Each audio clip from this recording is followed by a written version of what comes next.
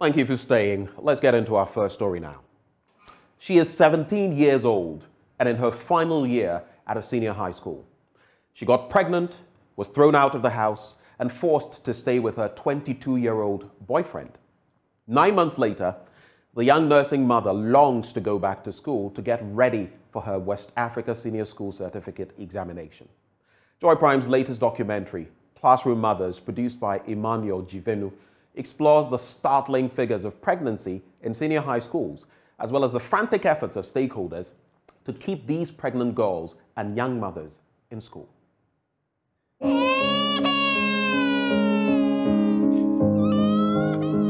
Gina is 17 years old and is in her final year in school. She gave birth barely 2 weeks ago. She had come home for vacation and became pregnant. The guy proposed to me in April, so he asked me to visit him in his house, and I went. So when I went, the first affair that he had with me, I got to know that the next month, that was in May, I didn't have my menses. Soon after, she went back to school.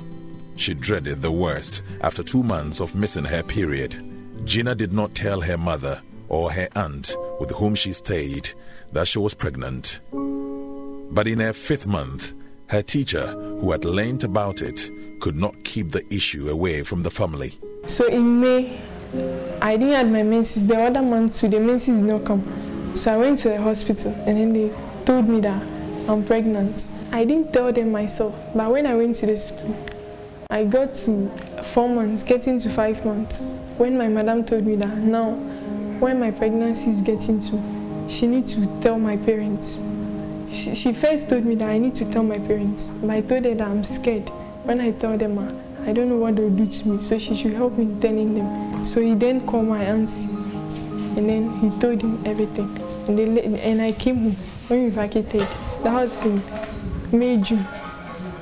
And I came home. So when I came home, they called me and then got to know that this is the point. She was thrown out of the house and was asked to go and stay with the one who got her pregnant.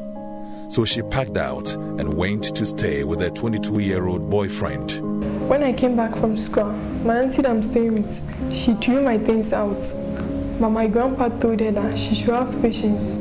So she should pack the things back to the room. She should have patience. When the boy comes out, the boy was not around when she sacked me. So when the boy comes out, I can go to him so that he will take care of me. But she didn't allow. She said still she will not accept me to be in her room whilst I'm pregnant. My grandpa went on his knees and then begged her. So she told me that I should come into the room, but she gave me days to go back again. So I should make sure I leave her house before giving birth. Gina yearns to return to school to prepare for her final exams, but she fears that without support, that will be a mirage. I know I've made a mistake.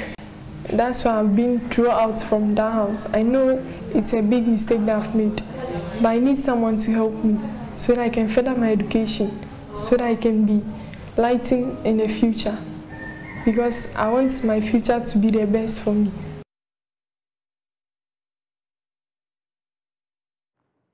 Now, preliminary findings by the Ghana National Fire Service on the 2 fire incidents that gutted the girls' dormitory of the Wa Senior High Technical School revealed the fire was caused by an electronic or electrical fault.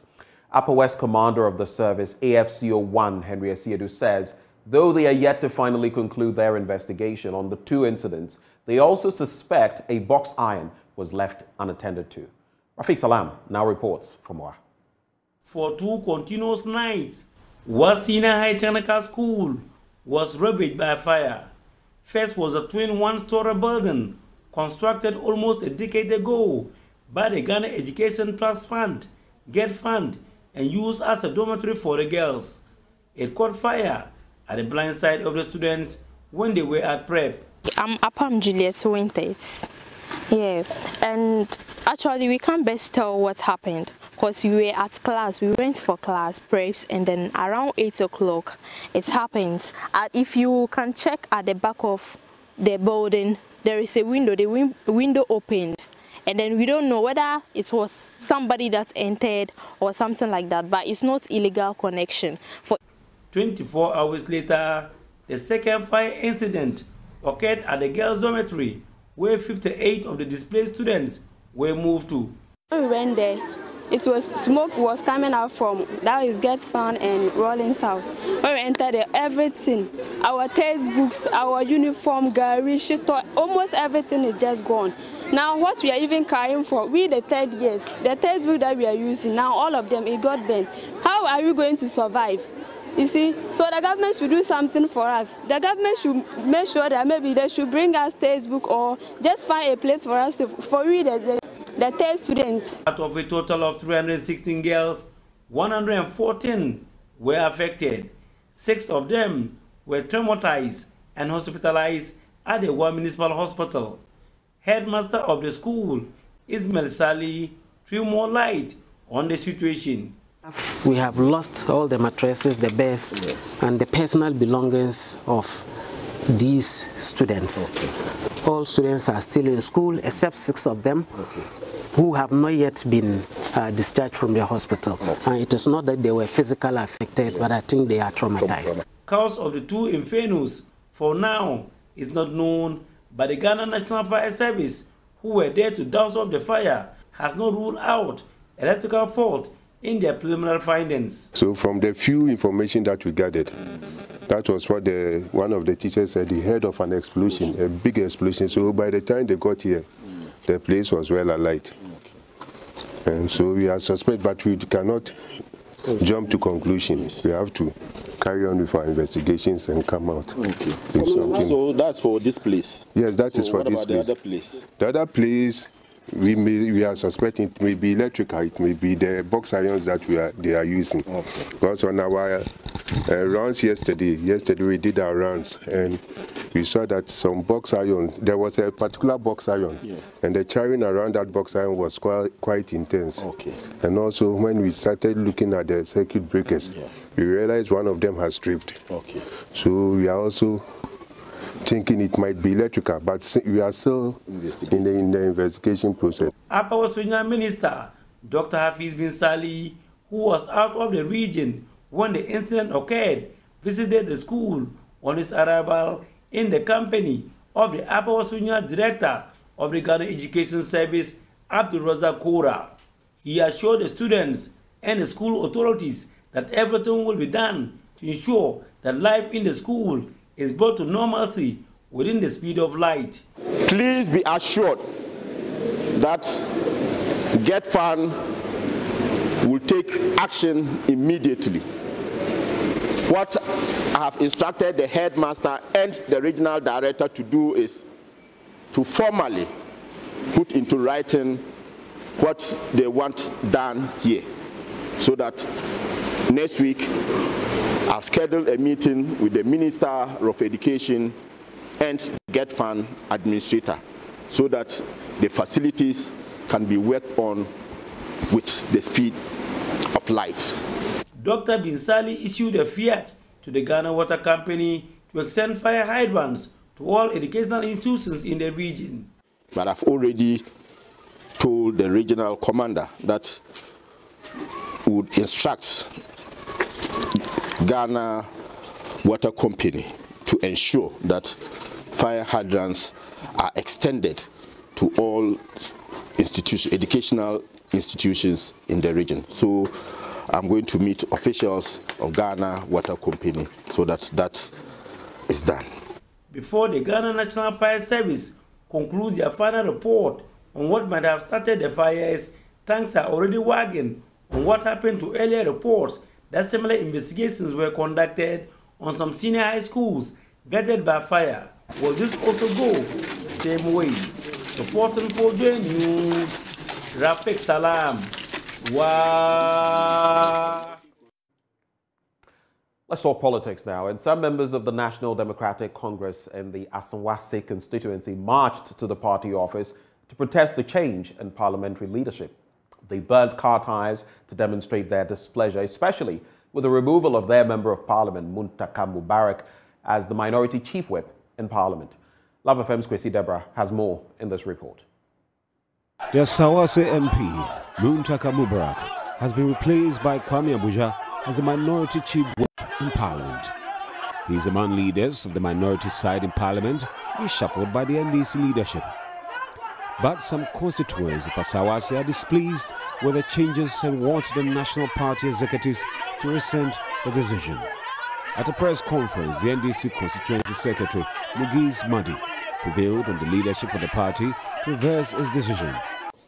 We are yet to come to terms with the news as to whether or not such decision is taken by the Functional Executive Committee, of which both Haruna Idrisu and Honorable Muntaka Mubarak are members. Whether or not the Council of Elders of the party were consulted. Whether or not the entire minority members of the parliament of our party were consulted. In as far as these questions remain unanswered, we are compelled to come to the conclusion that the action is undemocratic as it lacks proper and wider consultation. We are by this statement requesting the party to withdraw these changes with immediate effect and to do the needful. These two honorable members are institutions within the party and for that matter need to be treated this way.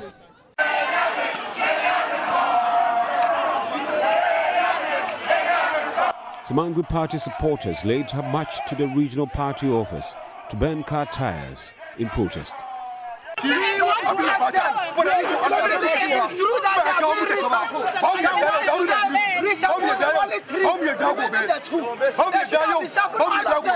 want to destroy our party, but our simple message is without Mutaka in the parliamentary leadership, no vote. That's our message.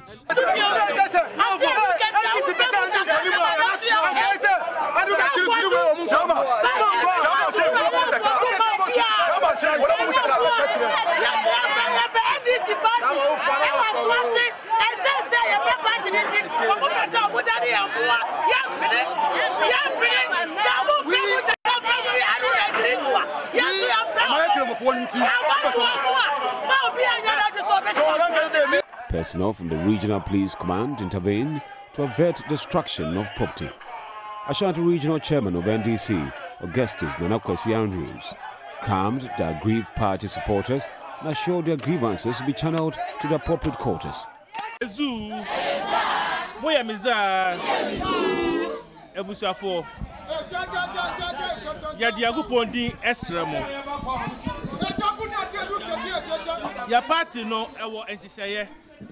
Our party has regulations and they are elders. We will make sure your grievances reach the national executive. Please, we implore you to keep calm and not resort to vandalism. We should unite to take power in 2024.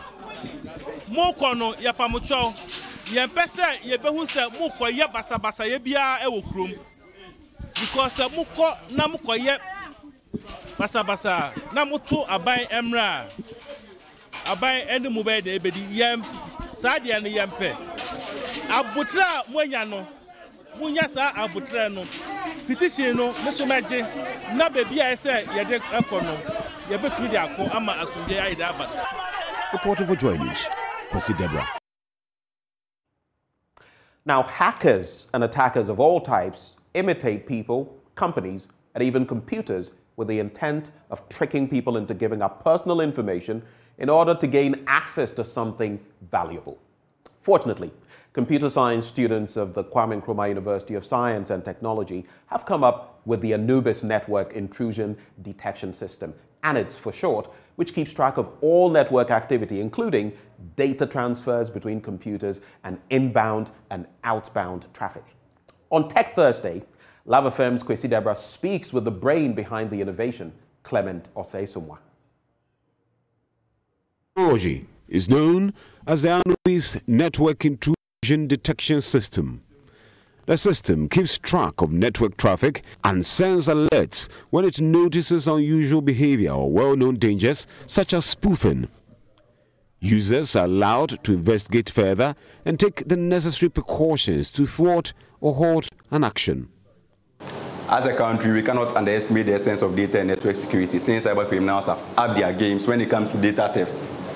So, and as a country again, we can't be relying on foreign products all the time. Since even if you go to the market, some of these products, these tools, are very expensive. So this gave me the motivation to come up with Anubis, which is a network intrusion detection system. An intrusion detection system is a system that sits inside a network. So let's say you have 5 computers connected together. Now the Anubis can run on only one of the computers. And what it does is, it monitors the network and all activities going into the network. It alerts the user. So in case somebody tries to perform any malicious act in the network, it sends alert back to the network administrator for let them to know that somebody is trying to impersonate somebody or steal information. Demonstrate Anubis. Like I said earlier, Anubis is in 2 parts, the detector part and the sniffer part. What the detector part does is, it scans the network and enumerates the number of hosts and their MAC addresses connected to the network for the administrator to know. And the sniffer part, it sniffs the network and actually tells you whatever packets are traveling inside the network. So over here, if you launch the detector,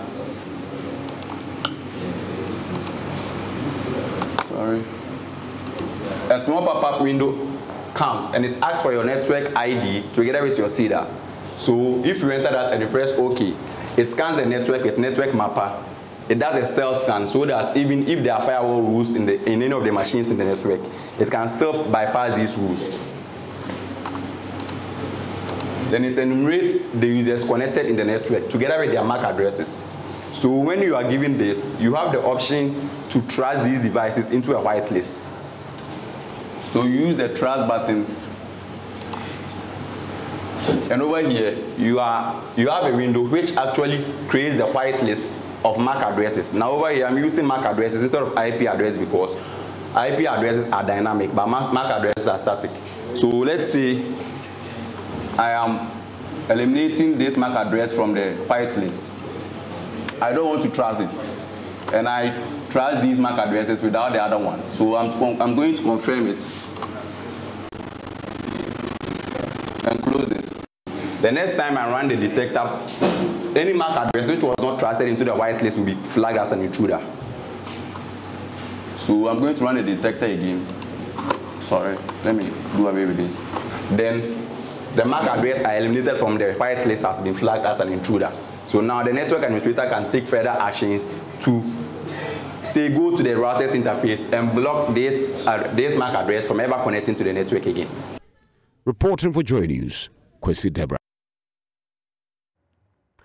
Now the Junior 6 of Wadara Basic School have emerged victors in the Ghana Science and Tech Explorer Prize G-Step exhibition challenge. More than 800 submissions were received from junior high schools in the Greater Accra and the Shanti regions to compete, but 50 schools made up of 4 to 6 teams were selected for the G-Step exhibition challenge. The tech fanatic students showed off their ideas using technology to solve societal problems. We have more in the following report. Have to press on the siren here. That will create the awareness of a driver so that the person will stop. This is illuminated child road safety device displayed by the Junior 6 of Udera Basic School during the exhibition session at the G-Step Challenge. This device has a safety signpost indicating children crossing and an arm-like stop sign with lead inscribed in the writings of the stop sign. It works by holding the shaft of the stop sign to alert incoming vehicles to stop for school children to cross. The team demonstrated how the device works. And then detach the ICRSD from its socket, project the hand towards the road like this, just enough to be seen by the driver. Then switch on the button to display the stop sign, which is quite visible at night. The team explained to Joy News what informed their decision. The close proximity of our school to the Okonfanochi emergency unit poses great danger to our students, as sometimes our pupils are knocked down by vehicles. So we saw that there was indeed the need to bring into materialization this product, and in couple with that also, a very similar incident happened in Kumasi Islamic Senior High School, where the students had a clash with the drivers and police because they complained the drivers knocked down their students as they attempted to cross the road. All 50 schools exhibited a prototype of the device they have built. Okay, this is called COP 1.1 LPG leakage detector. And we developed this thing as a result of the death of our dear colleague, who is called Kofi Oparibia Phyllis. She lost her life as a result of gas explosion.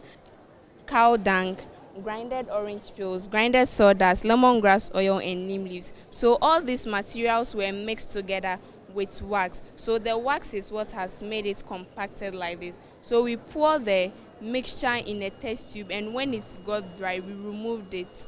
So this is how you use it. You light it, draw few of the liquid and stick it to the saucer and put it at a place where it will not come into contact with anything that can bend. The smart cane is specially and purposely made for young visually impaired teenagers like us.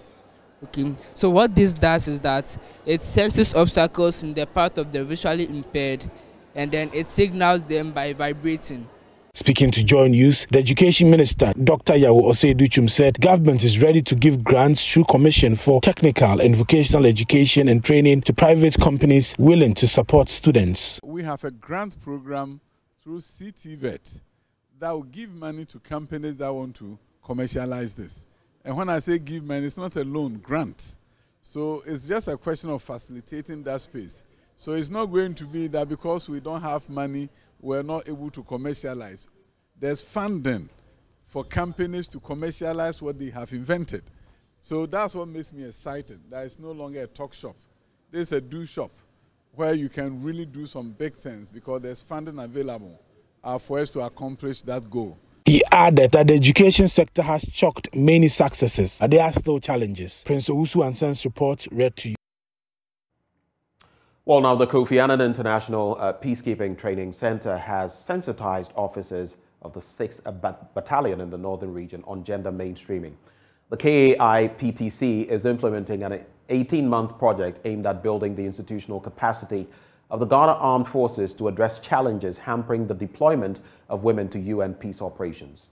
The project, dubbed Enhancing Ghana Armed Forces Capabilities to Address Barriers to Women in Peacekeeping, is being funded by the Global Affairs Canada. Martina Bugri reports.